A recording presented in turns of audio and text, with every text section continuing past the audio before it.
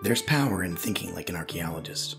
What do I mean by thinking like an archaeologist? Well, archaeology is a science that teaches us how to observe closely, notice details, perceive things like time and space at an analytical level. Usually, we use these skills to learn about the ancient and not so ancient past. But we can use these abilities for other things too. We can use them to learn about movies or television or politics, art and contemporary culture.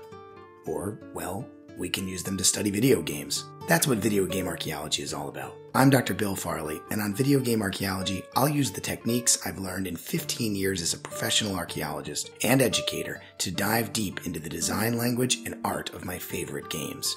So subscribe right now and join me on a journey of discovery.